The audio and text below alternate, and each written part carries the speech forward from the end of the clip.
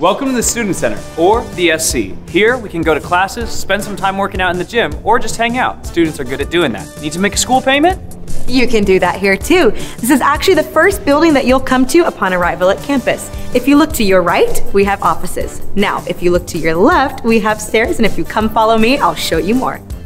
While first-year students have their classes exclusively in the main auditorium in the Institute building, learning happens all over this campus. Second and third year classes are held in buildings such as the Frida Lindsay Building, the Student Center, the Wayne Myers Auditorium, the Christian Center, and the Jack Moore Hall, just to name a few examples. Welcome to the Gordon Lindsay House of Prayer, named after our founder who famously stated, "Everyone ought to pray at least one violent prayer each day." This room has literally changed lives. I mean, can you imagine all that God is able to do on grounds that facilitate constant prayer? Some of my favorite classes are held in this room. With theater-style seating, this auditorium is perfect for auditions, worship nights, movie nights, and student presentations also often happen in this room. CF&I loves to give you the opportunity to practice exactly what you're learning. Taking homiletics, you'll preach it on that very stage. Doing your third-year project, also that stage. Here at Christ in the Nations, we train world changers, but in order to be a leader, you also gotta be a reader, so come to the library. CF&I offers music lessons. Coming to a Bible college means that everywhere you go, you will see an acoustic guitar or a cajon. If you don't play an instrument, take advantage of what we offer here. We have classrooms, practice rooms, and a recital building where you can cultivate your calling. This is definitely a place for you to spend your time. Not only will we teach you how to play instruments and sing better than your roommates, we'll teach you all the fundamentals of ministry. The main auditorium here in the IB has 2 levels of seating and seats comfortable enough if you want to take them home. All of our first-year classes and morning chapels are held in this auditorium.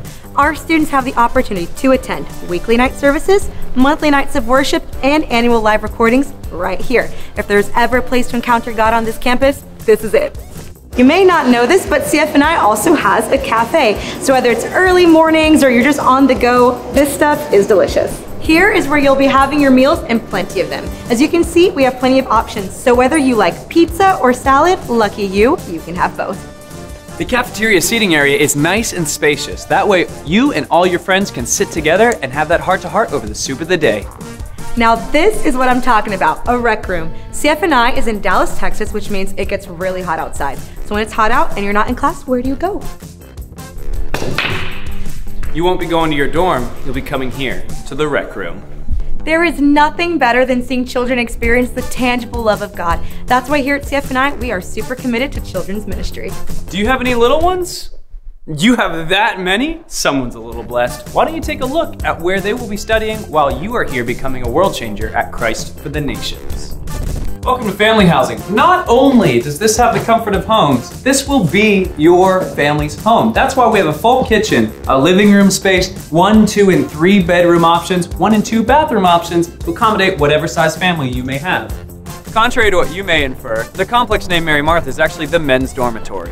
Each room is equipped with 1 to 2 bedrooms, a bathroom, some closets for extra space, a wonderful kitchen that has some space for a microwave and a fridge when needed, and hopefully, loving roommates. One thing that is very important to note is you don't need to bring your own bed or bed frame. Both of those are included. The Agape Complex is where our female students reside. There's really no difference in amenities between Mary Martha and Agape, but let's be honest, these rooms are cleaner.